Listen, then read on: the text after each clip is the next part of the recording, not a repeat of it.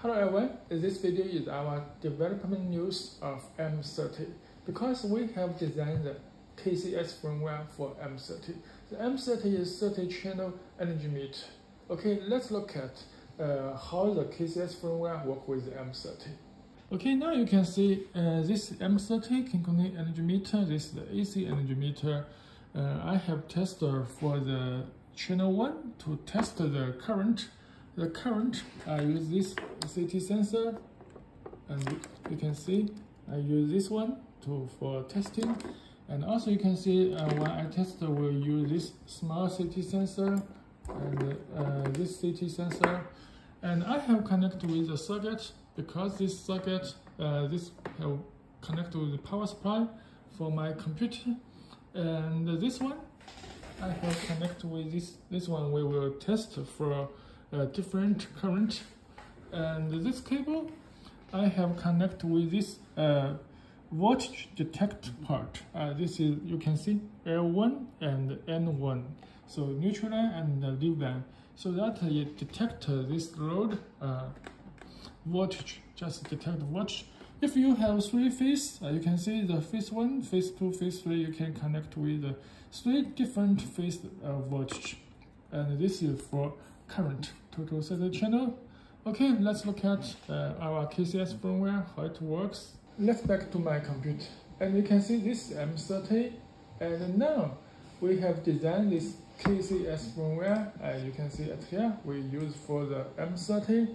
So you can see this have a monitor, the monitor web page that can monitor the different current. You can see different current and the voltage I have detected.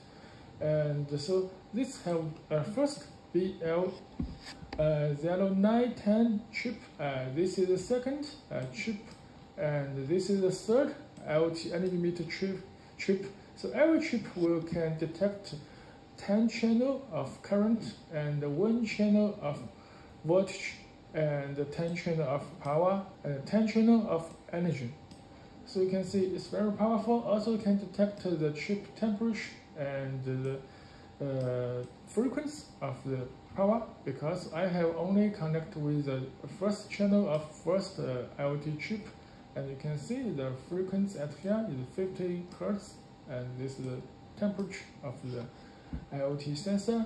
So you can see all 30 channel data on this web page, so that will be easy. And this you can see that I have enabled MQTT protocol, MQTT1 and MQTT2. What this means, I will explain the detail later. And you can see the green, that means the MQTT is connected with MQTT broker or MQTT card server. So you can see, you can check it here. This is set for the network, for LAN and for Wi-Fi. Wi-Fi you can use for AP mode or STA mode. If you connect your loader, you can set to station mode STA. Just input your loader's SSID and the password.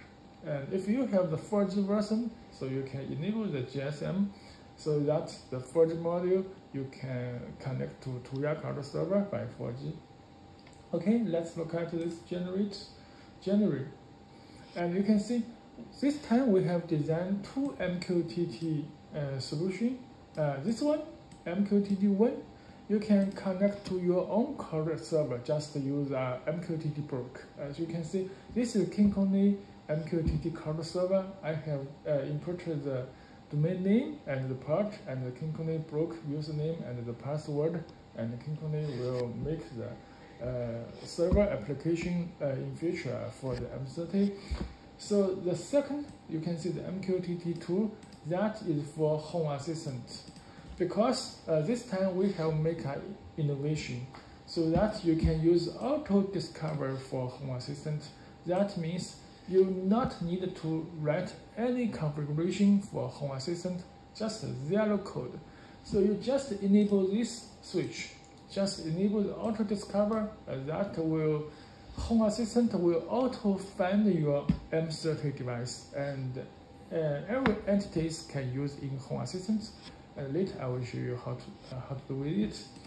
So you can see the first, you can see I have enabled the MQTT1, so that This time the date have uploaded to our cloud server. You can see I can use this MQTT box, the PC client software, and connect to KCS cloud server and by this username and password, so that you can see I can subscribe the M30 MQTT topic. You can see subscriber, and you can see that have feedback every channel current, voltage, and power, and energy, and frequency, and temperature. You can see this C2 and this C1, and also this C1 and C0.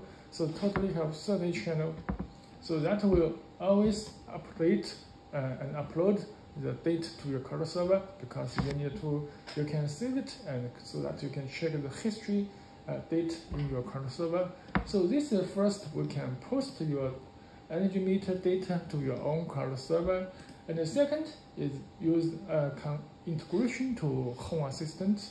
So you can see here is the Home Assistant. I have installed our KCS Server 16 Raspberry Pi controller, and you can see at here the setting and the device.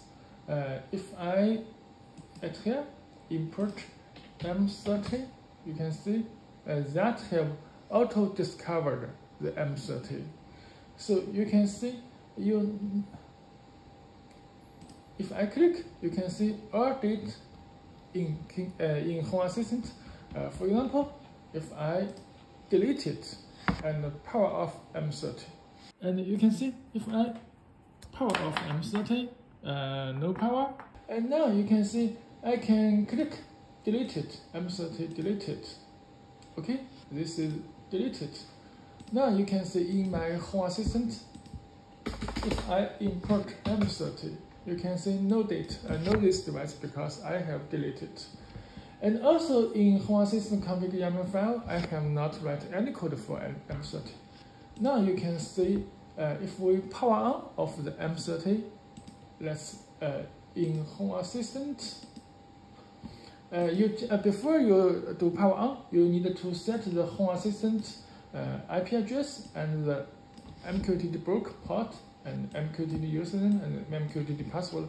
Just fill these 4 items from your Home Assistant. You can see in your device add-on and mosquito broker and configuration, and you will see what's your MQTT broker username and password.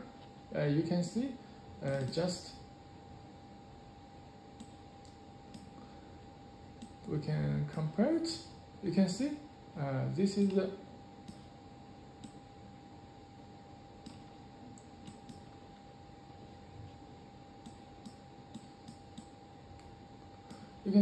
this is broker username and broker password. You can see MQTT and 123, and you can set by yourself. Maybe not use MQTT and 123.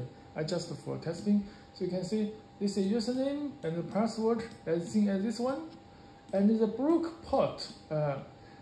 This one 1883, because in my mosquito you can see I have set this 1883. So this is standard part of MQTT protocol. So you just fill the items according to your Home Assistant mosquito settings. And now I will ready to power on. You can see we have opened this Home Assistant and click setting device and at here. And now you can see I'm ready to power on. Okay, this is power on. You can see this is startup, and we can refresh. Okay, you can see this item have listed energy meter, and this manufacturing is KCS, and the module is M30. So you just need to click enter, and you will see all data. At here, you can see the voltage and the power and the frequency and current, because this only work my computer, so the current is low. Okay, now you can add this to your Home Assistant dashboard. So you can just at here, add to dashboard. If you have not have a dashboard, you can create. You can see I can go to setting and go to this dashboard and add a new dashboard for M30, new dashboard and M30. So you can see I can create this one. You can see now you can see this have M30.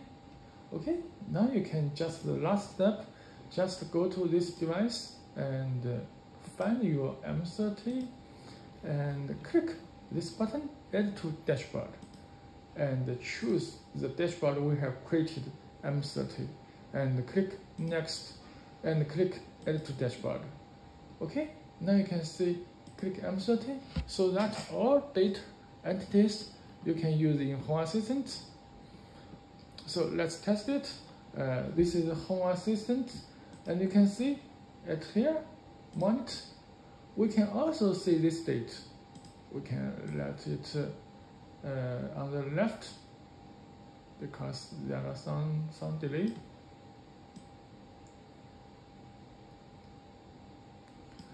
Okay, you can see this is current one, and this is current one Home Assistant. This is the web page, and also here have the date from the MQTT card server. You can see I turn on the power, and now it works as a fan. As you can see, the current will become high, 0.36. You can see because this have some delay, and I can let it become hot because you can see this hot, and now you can see the current will be large, 3 ampere, and also is 3 ampere. And let's look at the first channel. That will be update. You can see it here. You can see 4.9 because now it updates. You can see almost because it have an increase. This have 5 ampere, and also I can let it become hot. You can see this is high level. Now it's very hot, so it's very hot. So you can see this about 9 ampere, and the MQTT broke. Also you can see is 9 ampere because it is auto refresh. So the date you can save it in your cloud server. Okay, if I turn off, you can see turn off. This is off. So this current you can see reduced to 0.3.